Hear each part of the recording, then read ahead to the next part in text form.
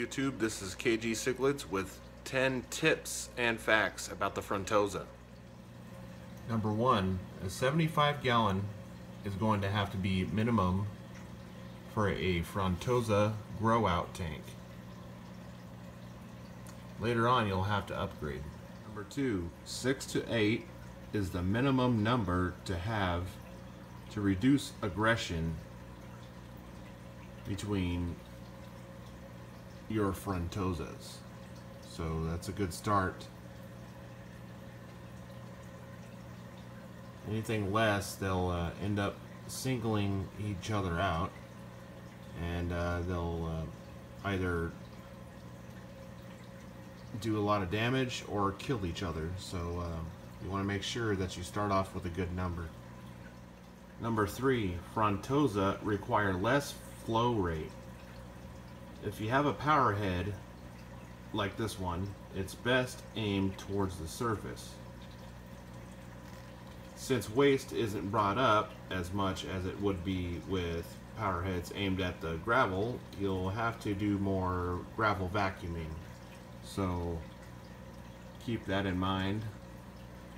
Number four, these guys are an ambush predator, which means they lie in wait for their prey to pass by, and then they attack them and kill them by nature.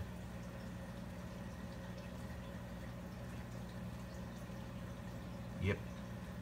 Number five, they require a high protein diet. Now that doesn't mean that you can't feed any other pellets that have a good veggie content to it, but for the most part they like a high protein diet. You can feed them bloodworms, shrimp, mysis shrimp, or krill, freeze dried if you like, but for the most part it's all high protein. They'll go crazy over an algae wafer though, you know, so keep that in mind. Number six, these guys are a lot calmer than most African cichlids.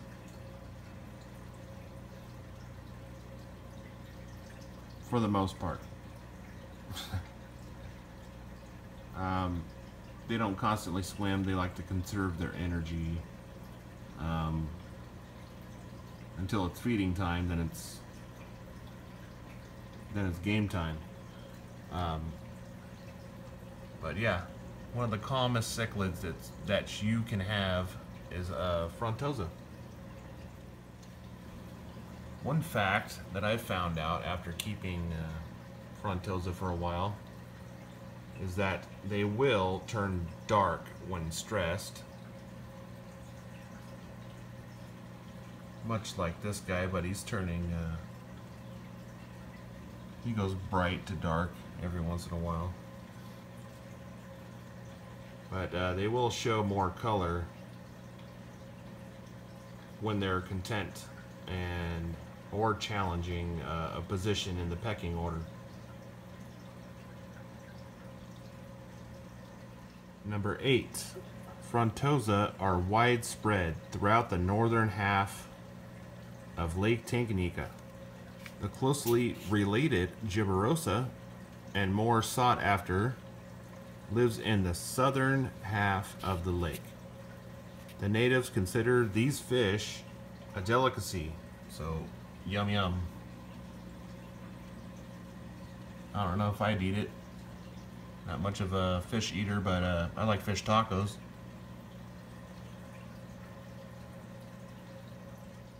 Number nine.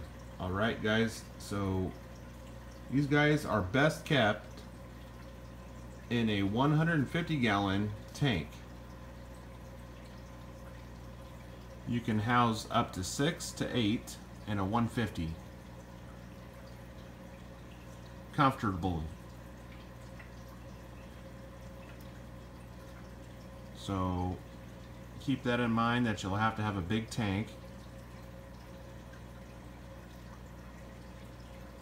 And this one's only a 135, so can see that I am actually kind of overstocked, but I plan on getting a 240 or 300 pretty soon here. And number 10, these guys grow very slowly, so keep in mind that you'll be waiting a while for them to get this size.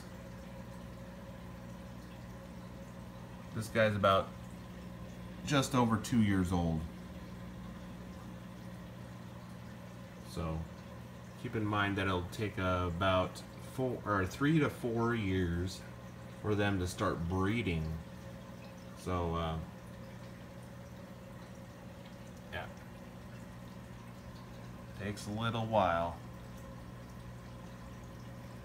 And there are different variants. So in this tank I have mostly Burundi, and that one is a Zaire. He's on the southern half of the lake.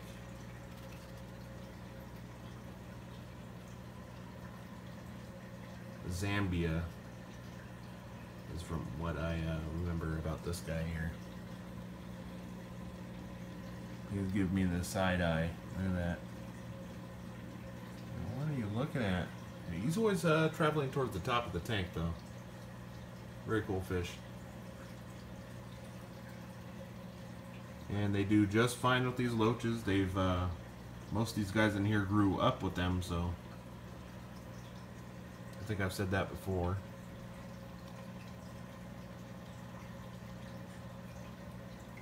But I guess that's it. And don't forget to check out Ricky Kenerly's Cichlids. He's got a lot more info on frontosa than I do.